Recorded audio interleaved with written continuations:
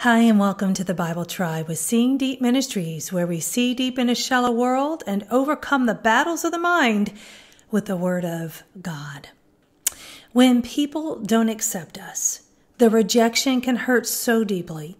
If it is a toxic relationship, they will try to hurl blame and shame upon you. But we don't have to stay in that situation, friends. As we follow Jesus, we see that he loved everyone, but he did not tolerate abuse from others until he willingly chose to lay down his life on our behalf. Byron today is from Mark chapters 5 and 6, and the verse of the day is Mark 6, verse 11. Any place that does not receive you or listen to you as you go out from there, shake the dust off the soles of your feet as a testimony against them.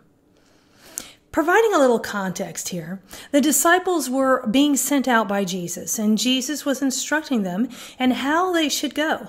Jesus himself knew what it was like not to be accepted by his own hometown, and he was preparing those who followed him that they too would encounter such rejection from men. Friends, we're not called to be like this world. This will earn us judgment by the world, but this does not mean we have to stay there and take it. We can remove ourselves from abusive or toxic situations. And ultimately, what we are dealing with is a spiritual matter. It does not have to do with us. Attacks on us are really about our faith more than they are about us. It is an attack from the enemy of our souls through other people. When we can choose to not take personally someone else's unacceptance of us, we begin to see the freedom Christ brings us. Jesus did not promise us it would be easy, but he did promise to go with us. Stay on mission, friends. Love those who persecute you and just press on. We may have to leave a place for a while God changes hearts, but we can always pray for others. Key word, I chose the word shake, which is the Greek word ektanasso.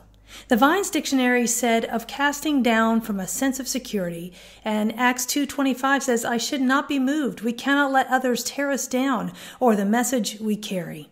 Shaking off their insults, we walk in the mind of Christ. Thought of the day, don't stop the work of God just because you're not received by others. And the application? Keep going, friends. God is with you. Go with God and his precious word. And tune in tomorrow as we head back into the book of 1 Corinthians.